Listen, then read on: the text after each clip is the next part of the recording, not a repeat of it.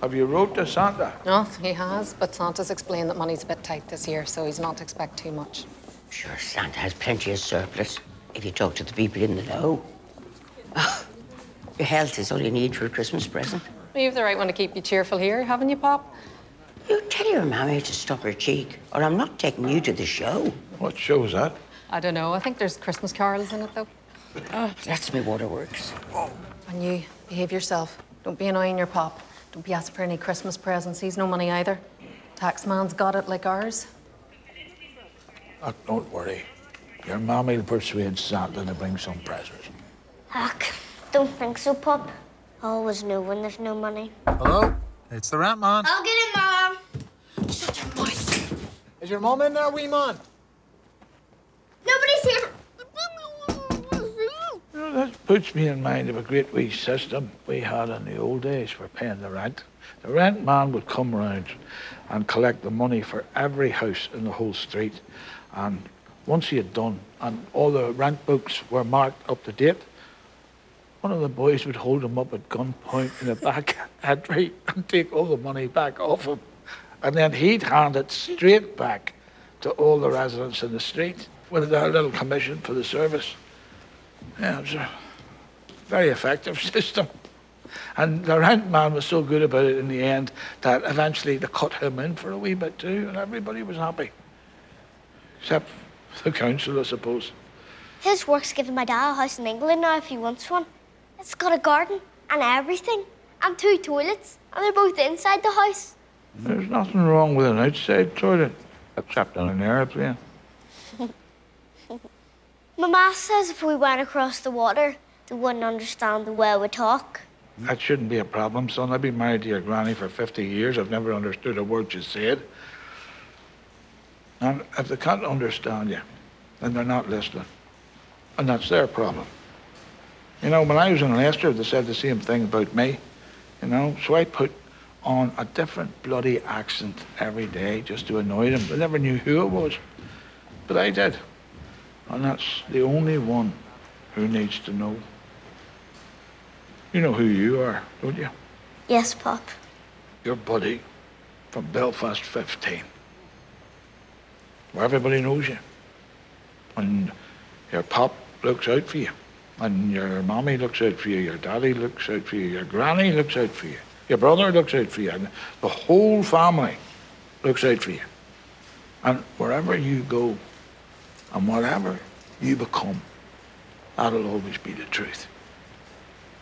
And that thought will keep you safe. It'll keep you happy. You remember that for me? Yes, Pop. Aye, fine man you are. Now, forget about what your father and your mother want. What do you want? I want you and my granny to come too.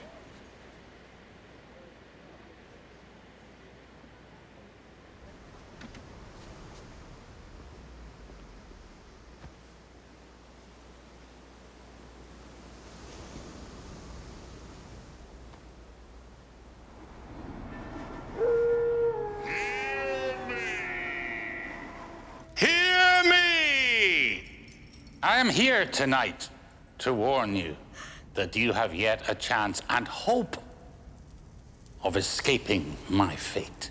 Who wears chains that says? Granny, you're not allowed to talk in the theatre. It makes one heck of a necklace. You are always a good friend to me.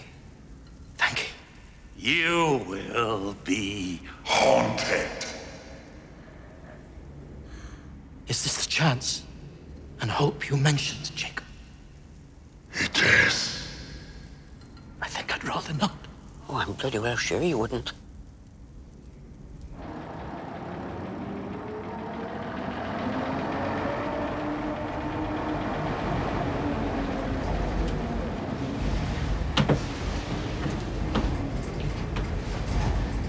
When will Pop get out of the hospital? When the doctor says lungs are fine. When Pop went to England to be a coal miner, did you go with him? Did you want to? Neither did I. Has your father said what he's doing? He says it has to get decided by Christmas. When's he coming back? At the weekend. We're going to the pictures. He's taking us to Titty Titty Bang Bang. What in the name of God is that? It's a flying car. Oh, God, I've heard it all. It goes over a cliff and you nearly fall out of your seat. Do you want to come? It'll be company for you till my pop's home. If God had wanted me to see flying cars, I'd have been born with blinking wings. You love your films, don't you? I was a great one for the pictures when I was your age. I used to think you could climb right inside the screen and visit all those strange places you saw. Like that one in that film, what was that? Lost Horizons. Did you ever see that? No. What was the name of the place, Granny? Shangri-La. That's what they called it. Did you ever go there?